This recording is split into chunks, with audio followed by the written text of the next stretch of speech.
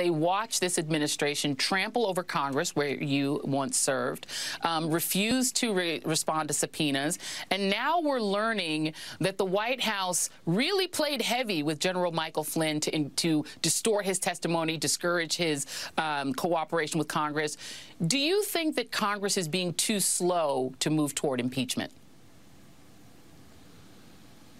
You know, I think the only way to compel the testimony, to get the evidence, to have the facts so that there's ultimately accountability and justice for what has been done and we prevent future attacks on our democracy and on this country is to move forward with impeachment. It should be the option of last resort, and we are clearly there with this administration. A candidate who invited the involvement of a foreign power in our democracy and then did everything in his power to obstruct justice, and he's still doing that today. So if we're going to affirm that we are a nation of laws and that no person, no matter what position he holds, is above the law, there has to be consequences, and impeachment is the only way that we're going to get the facts, the evidence, the truth necessary to make sure that we save this democracy.